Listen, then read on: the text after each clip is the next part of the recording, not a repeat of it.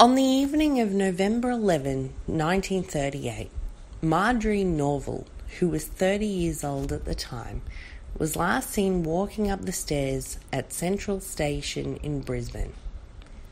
It was confirmed by files at the Queensland Police Museum that the Bundaberg train was scheduled to depart hours after Ms. Norval was seen at the station. Miss Norval was a public service typist who assisted the then Queensland Premier William Forgan Smith's wife with her social arrangements. Miss Norval was described as an attractive girl with good social connections.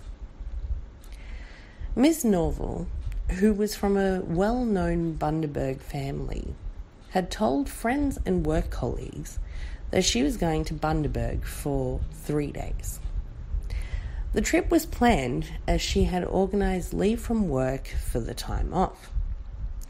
She had, however, told friends several different accounts of where she was intending to go. Several days later, Ms. Norval was reported as a missing person after family and friends had not heard from her. By the end of November, the Queensland Government had offered a reward of £500 for information of her whereabouts, yet they did not receive any reliable information.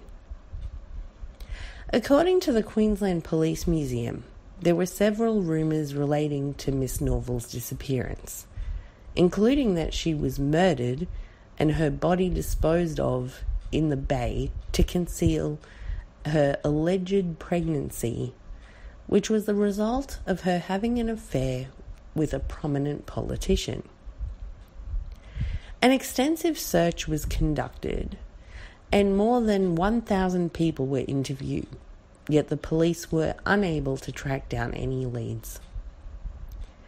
Police searched every motorboat in the Brisbane River, combed the bush within 100 kilometres of Brisbane, and excavated suspicious-looking patches of ground, but the only bodies found were those of dead animals. Abortionists and suspected abortionists were closely monitored by police. Another tragic incident occurred during the search for Ms. Norval. On November the 28th, 1938, a Royal Australian Air Force amphibian aircraft crashed at Alberton Ferry near Beenleigh, and all 4 men on board were killed. In 1943, a coronial inquest was held into the disappearance of Marjorie Norval. Magistrate Leahy concluded that he believed Ms. Norval had died as a result of an unsuccessful medical procedure, which was highly speculated was the termination of her pregnancy. 80 years later, the disappearance of Marjorie Norval continues to remain unsolved.